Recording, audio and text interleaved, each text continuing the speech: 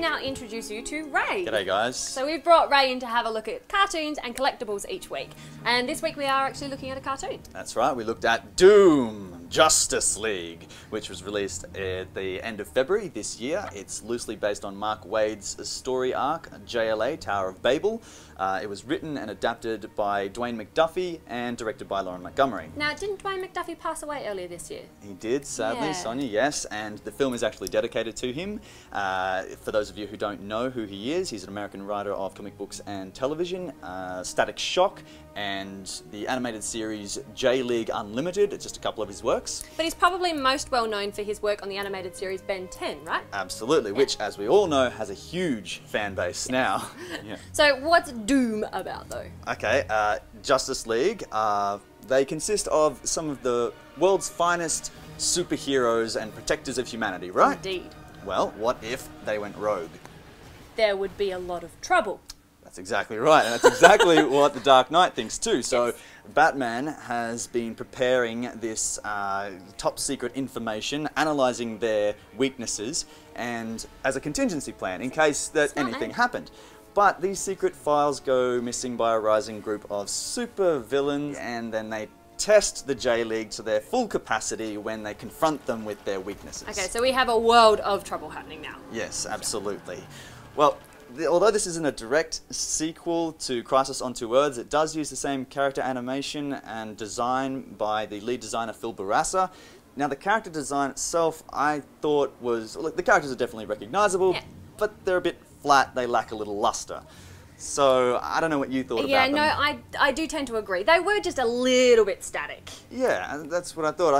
I don't know, when I look at animation or a still, I want there to be a sense of gravity or weight in it, a realism, and I don't know, when I go to see a film, I want it to have the same production values to that of its competitors. Yeah, no, I do understand, but honestly, I didn't mind it that much. It gave me a little bit of sense of nostalgia. It kind of took me back to my days of watching Batman the animated series. Okay. So I was willing to overlook the staticness. Alright. What about the story? At the start of the film, I was willing to forego some of the animation flaws. Look, the film is PG, so what you get is a distinct difference in the psychological drama and intensity driving the piece as opposed to, I don't know, something more complex. Okay, but you're not just being a little bit racist. Racist? Yes. No, not at all. Look, Studio Ghibli films, most of them are all, I think they're all PG, and look, they don't suffer from this. That's true. And then you've got something like, you know, Batman Year One, which has an M rating, and it doesn't suffer from it either. And look, at the risk of sounding condescending, I just thought that the character dilemmas were kind of simplified, and that didn't sit well with me. So, you know, look, the J-League being pitted against their nemesis is an awesome concept. Cool. It's very cool, but I just thought it was too much to accomplish in 72 minutes. Yeah, they did cover a lot of ground in this film. They did? And they did explore Batman's backstory really well. They did, but given that it was his stolen research that was the catalyst for what follows, I don't know, it's kind of to be expected. Yeah, that's true. Well, what did you think about Wonder Woman, though? Okay, I liked her, but I wasn't completely taken by her. A lot of her actions seemed to be just defending herself with her bracelet. It was really nice that they kept aiming for her bracelets, but it just got a little repetitive and boring. Well, that's exactly what I thought too. I mean, there was a lot of action, and so much so that you kind of focus on those moments and it kind of became plain. You kind of limited or uninventive. I don't know. So, Ray, it sounds like you hated this film. No, I didn't hate the film. I just have a growing dislike since watching it. No, there's a lot of good things about the film. There's the soundtrack. I thought it had plenty of gusto and excitement. It drew me in. There's the Royal Flush Gang. Oh, they were great. I thought they were really fun. Yeah. There's the Flash, who's probably my favourite character of the lot. He's very witty, and his scenes with Batman were very good. It was Michael Rosenbaum who voiced him, and I tell you what, I thought he did a really good job. Didn't he? Yeah, no, absolutely. Yeah. But come on, what about the Green Lantern? The Green Lantern, His what about him? story was fantastic. Come on, it had to be the strongest one. I think it was the strongest one. You know what? I will concede. I think it was a very strong storyline. You know, the best thing about it was that it accomplished a sense of tragedy, which I didn't think the film was going to accomplish because it had such little prior development. Yeah, absolutely. Yeah. But the voice talent, you liked the voice talent? Yes, I did. We had Kevin Conroy as Batman, Tim Daly as Superman, Nathan Fillion as the Green Lantern.